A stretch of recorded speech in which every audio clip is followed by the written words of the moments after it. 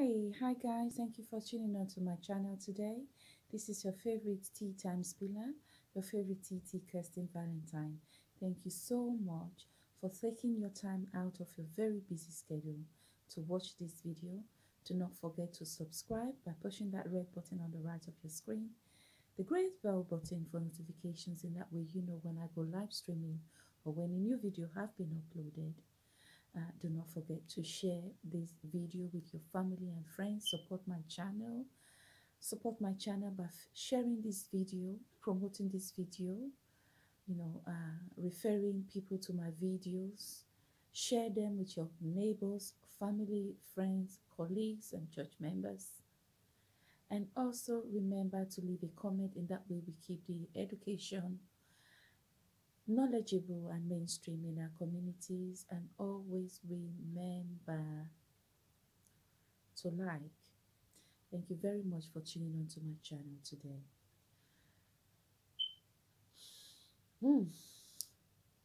I want you all to wish you, this is a story that happened so many years ago, and this experience I had was in my early teens. When I got into my early teens, I experienced it when I got into my early teens, and then up to my middle teens when I was 16, 17.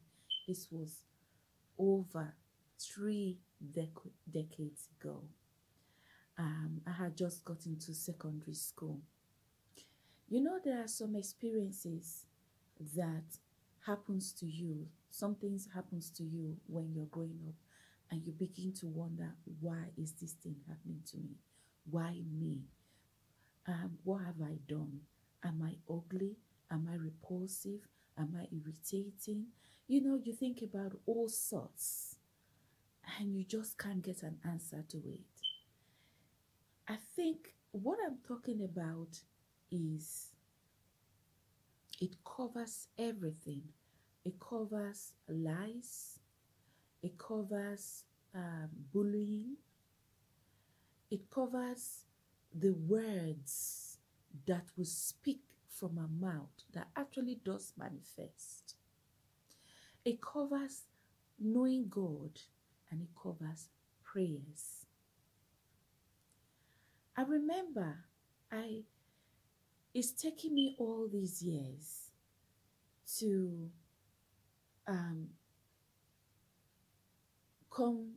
decide to share this video, because I believe that a lot of people have gone through it, and it has affected them in so many ways. I believe that some people are going through it. Bullying has got nothing to do with age. You could be bullied at your workplace. You could be bullied inside your family by a family member. You could be bullied in school. You could be the victim. It could be you're the victim, or you are the person who is bullying somebody else. You are the bullier. It could be anything. But there is one thing that we'll learn from it. I would love to share this experience with you. I had just got into my first year in secondary school. And you know, when you come out from your primary school and you go into your secondary school, the environment is different. Because in your secondary school, you have much more mature people. When you're in your primary school, I remember in my primary school, it was a private primary school in a very nice area in the city and state and country that I grew up in. We used to call our teachers, if it's a female, we'll call them auntie, and if it's a male teacher, we'll call them uncles. We never call them sir or miss. We were in my school, it was like a family. We didn't want to, the head of the school the environment and everything about the school, they didn't want us to make us feel that we were in a camp or something. It just, they wanted to make us feel that we were home. So all my life, throughout the time I started my nursery school to my primary school, from the ages of 3 to when I got into secondary school, I always called everybody uncle and auntie, and I didn't know anything or did anything else. Okay, here's the story. You know, when you're in your secondary school, you have 3 terms. In England, in Western world, we call them semesters. So semester means terms, you know, TERMS, term. You got the first term, you got the second term, you got the third term. It's just like when you say first semester, second semester, third semester. So it's the same thing. So you get my gist. So in our third semester, the third semester, which is the third term in the educational system, is when you do your final exams and you're promoted to the next class. I was in Form 1. I was in my first year in secondary school, which would be Form 1, you know, small girl. So on our third semester exams, which will be our promotion exams, we'll be about like, I think, 44 in the class. And the school authorities decided to split each class in 2 parts and take half of the first class, the half of the class, to the next class, which will be Form 2. Form 2 is the second year in secondary school, and they are a class higher than us. So what they did in our promotional exam, which is the third term exam, was to split the half of the class, and they took half of the class to Form 2, and they brought Form 2 of the same class to join us. I think it was a way to curb out cheating in exams. You know, when you have students cheating and all that. And the principal of the school authorities thought that when they brought a class which is ahead of us to our class, we'll be so scared, because in our school, my secondary school, it was discipline and education. That was the motto. It was discipline and education. And the principal of our school was a Scottish lady, and we had teachers from America, from Ireland, from England. We had foreign teachers. Oh yes, that's, as my secondary school was so high level. It was strict. It was like an exclusive school. It was the best in the state. And I remember people came from all over Nigeria to come to that school. And you had to pass your exams. And when you did your common entrance, you still had to do a test. If you don't pass, they don't take you. That's how high standard it was. So in when we finished our exams, because we did different subjects, we did maths, we did English literature, we did home economics, we did all the subjects. We did so many subjects. We did fine art, we did Bible knowledge, we did history, we did so many subjects. And on this day, which is the last, which was the last day of our exams, because sometimes our exams, I remember our exams used to take 2 weeks, because they had to space the dates and subjects out. Sometimes we did 2 subjects in a day in exam, so you had to read for 2 subjects because you got to write the exams for those days, for those 2 subjects on that day. So sometimes we had a day in between to rest, to study, and then come the next day for the exams. So on this day, we had our final paper was agricultural science and fine art. I think that was the last subject to be written in our exam, and that was the last day for the exam. And so finished the exam. Agriculture, I was an average student you know. And don't forget that some of these subjects were new to me. Okay, let me go straight to the point. So when we finished the exams, obviously the Form 2 students left to go to their class, and the Form 1 students from our class came from the Form 2 section, and they were coming back. And just then, a relative of mine who happens to bear the same surname as me, but we're not the same dad, but we're relatives from the same large family, happened to be coming back from her class because she was the bit they took out to place in another class. So as she was coming back, she saw me with a book, an exercise book. And then she came, "Oh, you are the one who stole this book. You stole this book, blah blah blah. Oh, this person has been looking for this book. So you are the one that stole this book. I'm going to tell her." And I said, wait. You know, that's not, because we finished the exam, everybody was happy. We were all talking about the questions. You know how it is in secondary school those days where you're going through the questions with your friends. What did you write? Things like that. And I happened to see this exercise book on the floor. So I picked it up and I looked at it because I was thinking, oh, somebody must have dropped it. Because what happens is that all your subjects, you keep them, because in your final exams, that would be your final exams, your Form 5 exams that you write, that takes you into higher institution like Polytechnic, College of Education, and university. All the subjects and all the questions they have asked you right from your very first year in secondary school, they ask you in your final exams. So most people keep their notes because they have to revise and go back to what they have learned from their first year. So I saw this book and I saw it on the floor and I thought, oh my God, this book is on the floor. So I picked it up. I was looking at it. I was like, so I was putting it in my bag and I realized it was for my friend.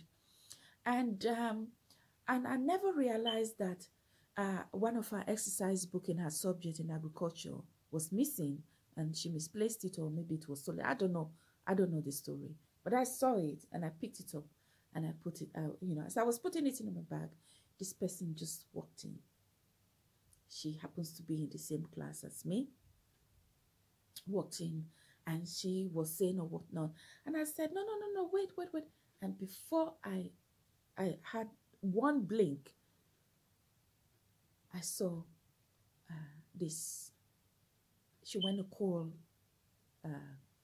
this person who was my classmate and the people. And it so happened that my classmate who she went to call and lied to was somebody I had known from my primary school days. We didn't go to the same primary school, but my primary school was very next door to her house. So when I used to wait outside after closing time for the driver to pick us up to go home, she was coming into her house. So we knew each other like that for so many years. And we used to say hello. We used to wave to each other. And it was so fortunate that we ended up in the same secondary school and in the same class. So we were friends up to that very day and that very moment. So this relative of mine, who we were in the same class together, whom I never knew before, but got to know, and she was introduced to me by my dad and said we were cousins, and we so happened to be in the same class, and we started talking and we became friends, ran to my friend who happens to be in the same batch in the other class, and I don't know what she told her. And my friend, whom I have known since my primary school day, who happens to be my classmate, and we sat together in the same bench, came and she was shouting and accusing me. She called me all manners of names, not even giving me the time or the space. She didn't even listen to what I had to say. Nothing. So I said, come and take, I found it on the floor. No. She called me.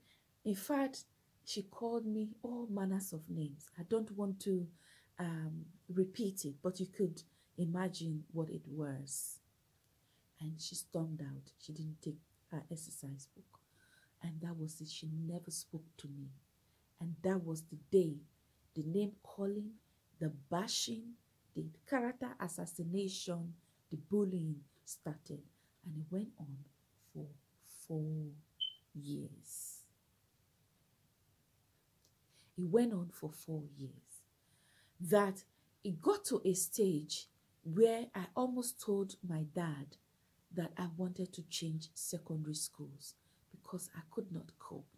But I was too scared to tell my dad because it would become worse.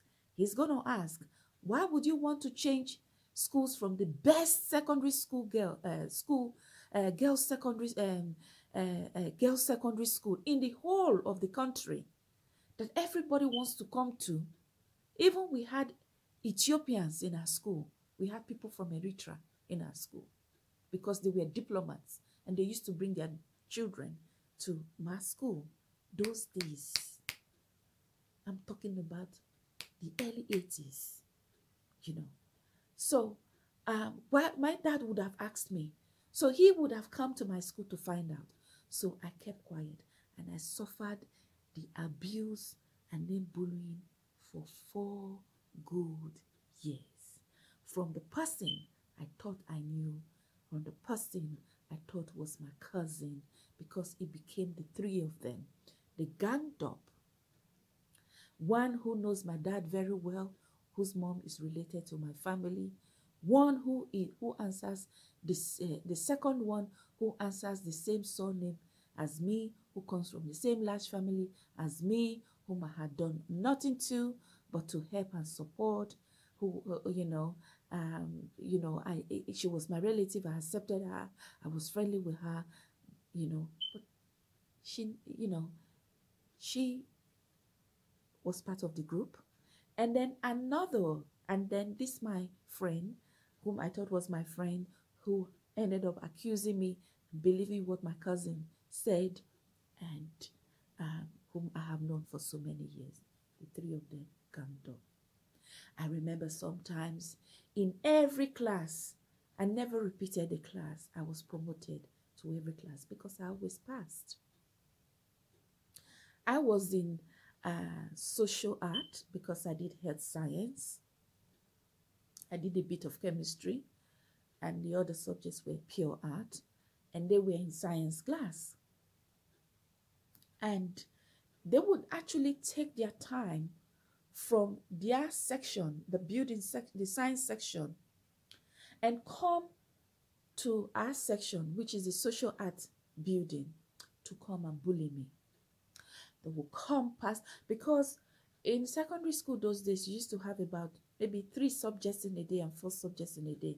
After each subject, you had a break of maybe 10 or 15 minutes, and you had different teachers coming in to take their subjects. So in a day in secondary school, you had 3 different subjects. So it wasn't like in primary school when you had arithmetic all day, English all day. It was a different setup. So in between 2 subjects, we had 2 teachers coming, and they know we had 10 minutes or 15 minutes break. They would come into the class, and she would and my cousin, my so-called cousin, who went to lie, very tiny thing, she never grew up. She never grew. She was always tiny. She was always that size, but she was aging but never grew. Will come with the 2 other girls, and she always at the middle, and she watched them. And I remember that this so-called friend who believed what my cousin told her, that I stole her exercise book. She saw me putting it in my bag. I was hiding it. She caught me. That's what my cousin went to tell her. She will be hitting her hand like this on the table in presence of everybody. Sometimes she will walk to my desk and start hitting her hand. And guess what? I never retaliated. I never said anything to her. And my cousin will be laughing. And then the other one, I don't want to mention her name, who was so proud, will be laughing, because she was the brain behind it. She used to ask them to, sometimes they just make the decision that I was the one they were going to bully for that day. And they did it constantly for 4 years. And my own blood whom I caused a relative whom I thought was my blood was part of it. My dear, to cut the whole story short, do you know that what they bullied me for, what they bullied an innocent person for, what the names that I was called and what I was accused of manifested life in the bullier's life whilst we were in secondary school. Let me repeat that. I was bullied innocently. I'm innocent. They bullied me, an innocent person, called names, called all sorts of things, publicly in presence of people. Nobody came to my aid. Yeah? Some people will start, when they see me coming, they start shifting. It got to a stage where when I'm coming on the pavement, when I come out of the class, maybe I'm going to use the toilet, I'm going to buy something, or maybe the teacher has sent me to go and put the file in the staff room, and I'm coming on the pavement, and I see them coming. I used to jump off the pavement and walk to the other building and go. I avoided them. But no matter how I avoided these three bullies, they always look for me to bully. In fact, I was like a ping pong, and they enjoyed it. They had the joy. They were so happy. Some people are so evil that they love to see people suffer, and they enjoy it. And they recruit other people around them, and they enjoy it. And so, going back to what I was saying, this bully, this lady, this girl who bullied me constantly for 4 years, what she accused me of, I'll tell you what she called me. She called me thief. Can you imagine a young girl in secondary school being accused of thievery? Called me thief, and she would say it publicly. She bullied me. She called me all sorts of names. She would come and hit my table while I'm sitting on my desk, not minding my business in my class. She would come, leave her class, science section, and come to art section, and she'll be hitting her hand on my table. You will see, you will see, you will see. You're a thief, bullying. And then she would talk and talk and talk and talk. I never said anything. I'll just look at her like that. This is me sitting on my table, on my desk. And she's standing. I look at her like that. And then when she bully, she'll walk away. So could you imagine the effect it had on me? Could you imagine the effect it had on other people? Some people will believe and they will perpetuate the story without finding out the truth. You could be in the same class with somebody in the same secondary school and they don't even know you. She will body shame me because then I was slender. She will body shame me and say, look at my legs, look at how I'm walking. Then she criticized the hatred that spilled from that girl's heart. It was, I couldn't imagine it. It went on for years and years and years and years. And she never took time to ask me if I found the book. I couldn't imagine somebody that sometimes when I was going to school, I used to fry plantain, plantain crisps. I'll put it in a bag. And when I get to school, when we get to the class, we used to eat it together. So I couldn't imagine somebody whom I've known from primary school.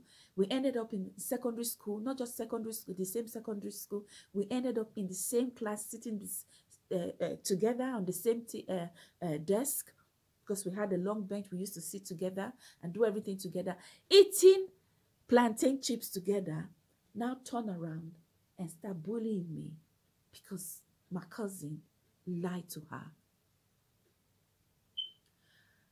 And it went on for 4 years. Do you know that she was now accused by a top government personality in the state at that time, a fearsome personality.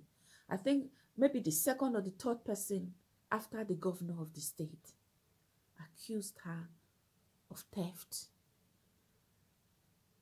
The armed forces of the state, the police now came to my secondary school to see the principal, which was a disgrace because we had a reputation. My school was very, very good. It's totally unheard of. Totally unheard of. Came, let me say police officers. Yes, the police. They came to my secondary school to investigate and reported the case to the principal, who was a Scottish lady. And she's a disciplinarian, and she's a no-nonsense person. So what this person accused an innocent person of for 4 years manifested in her life.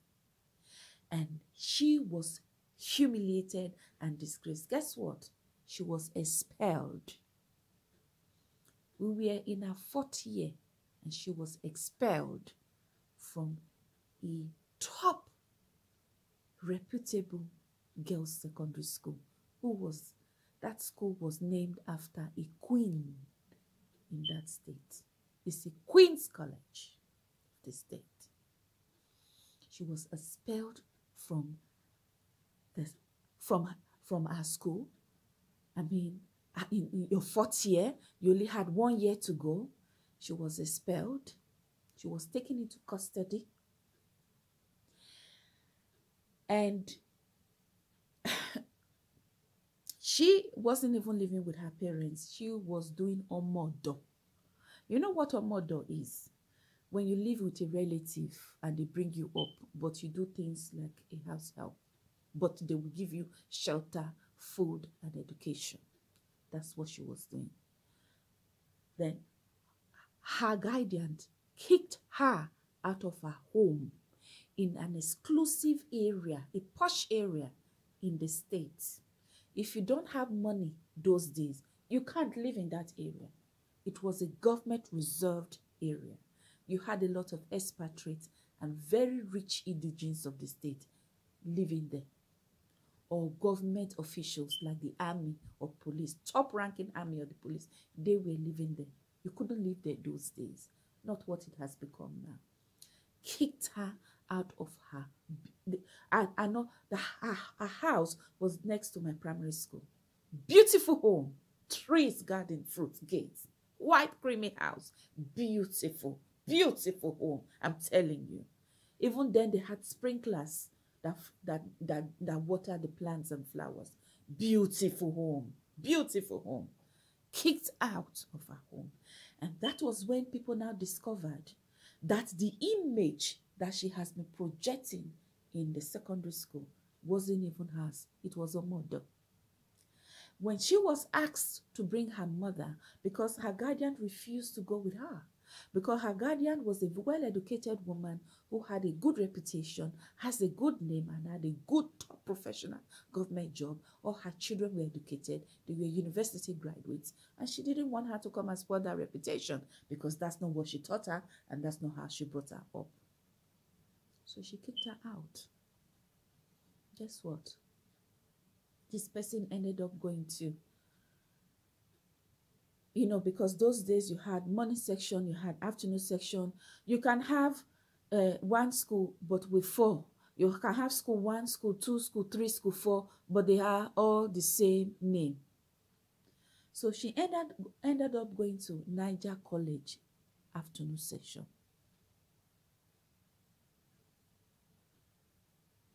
From Niger College afternoon section those days. So it's like when you say somebody is, you can't compare GL to Diamond. You can't compare GL to Diamond. Or you can't compare 12 karat gold to 100 karat.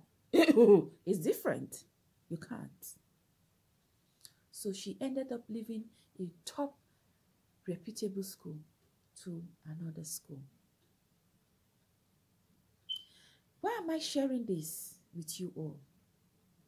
I'm sharing this because If you did not see something, shut your mouth. And even if you see, shut your mouth. Because not everything you think you saw is exactly the way it is. Why am I saying this? The words that comes out from your mouth is stronger than any other praise or prayer that a pope will give you. It's in the Bible that says, out of your mouth come forth. You are the only one that can prophesy goodness unto your life. There are certain people that you do not accuse of the things they haven't done. If you accuse them, you wish them bad. As you are accusing them and wishing them bad, the thing is building up and it will now manifest in your own life. What happened to these three ladies? The girl who was accusing me, bullying me, calling me all sorts of names, was embarrassingly, disgracefully expelled from the school. She was taken into custody and it was in the local news. It was a disgrace. And when they asked her to bring her mother, her parents, she didn't bring. She denied her mother. Because her mother was a local woman who sold food in the market, not the person or the image she has projected and portrayed to people. It was a shock. Let God begin to embarrass your enemies. You see, when God begins to deal with your enemies, there is no mercy. Do you see how everything manifested and came to pass in her life? You trouble somebody, an innocent person, for 4 years, and you think you can get away with it. All heads are not equal. All fingers are not equal. There are some people, when you are planning towards evil towards them, this evil will be happening in your own life. And the person will be prospering. That is the grace of God. That is the grace of God. This girl was expelled.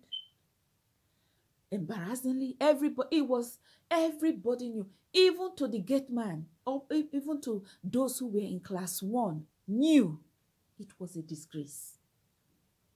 It was a disgrace. The whole school, the whole teachers, it was a disgrace. It was so embarrassing. So she stopped coming to the school. And then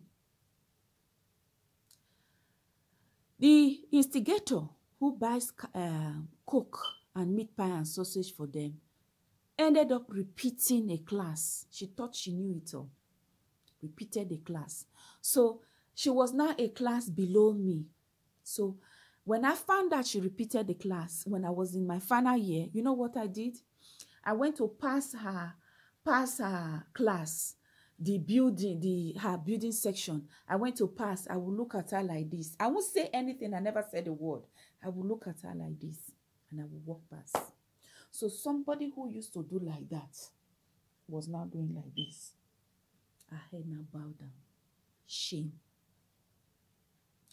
Then my cousin, who went to lie, when she saw me coming, she was now the one running to the other pavement, the other side of the building. She was so embarrassed of herself because the person she went to report me to was a thief that made the national local paper and was expelled. The other one who was buying her Coke and Fanta repeated. Listen, my cousin never even went to her friend to go and see her in her class because she was repeating. She left her that she didn't remember. And she now made friends with somebody else. She was never comfortable again. May God defeat your enemies. Say amen. May God defeat your enemies. Anybody who try to give you a name or a title that God has not given you, may God defeat them and embarrass them. Never answer the name that God has not given you. Never accept a title that God has not bestowed on you. Never wear a garment that God has not put on you.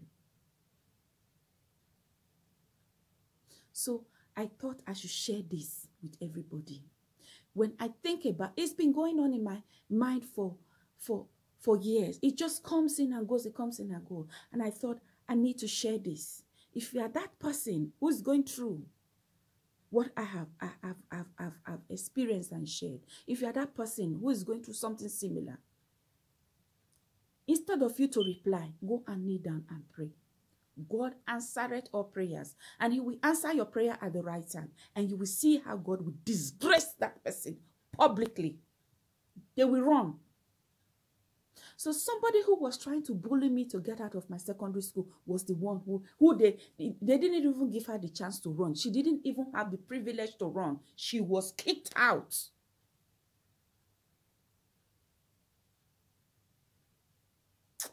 God be praised. So I want to urge women who join other people to gossip and spread news. Don't inherit another person's enemy. Don't.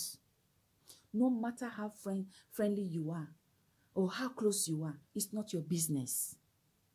Some people inherit curses. Some people inherit other people's problem. That's what happened to this person today.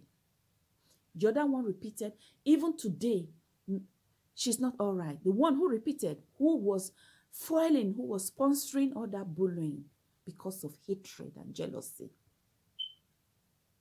is not a normal human being today.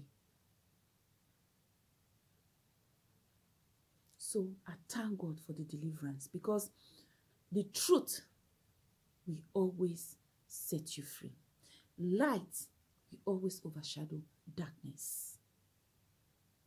So I want this to be a learning process for everybody, including myself. It has been a learning process, and it's still a learning process. There are certain things that happened to you years ago, and such occasions will want to arise, and you will know how to avoid it. You always use your experience, which is your story, your experience. Own it. You will always use it to overcome bullies in future. May God fight and be victorious over unseen enemies in our midst, whether in the family, in the workplace, socially. So, thank you very much for tuning on to my channel today. Remember that the words that comes out from your mind, your mouth, the words that comes out from your mind, the words that comes out from your mouth is mightier than any other prayer. So I want to seize this opportunity to say thank you very much for tuning on to my channel today. Remember, this is your favorite babe, your favorite TT, Kirsty Valentine. See you next time in my video.